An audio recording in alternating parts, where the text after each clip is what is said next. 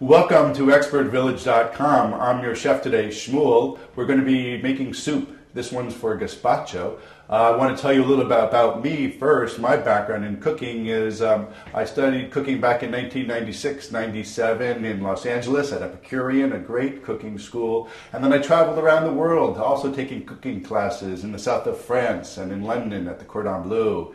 I came back and what did I do? Oh, I was a caterer. I had my own catering company and I was a private chef. I used to do movie sets and cater for celebrity dinner parties. Just had a great time. Was doing demonstrations at Bloomingdale's. I even taught cooking for the Learning Annex. Had a great time doing food, and now I'm here to show you all the tips that I've taught other people as well.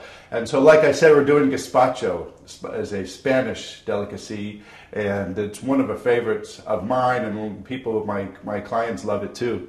And it's very simple to make. It's based with tomatoes. It's chilled. It's not cooked.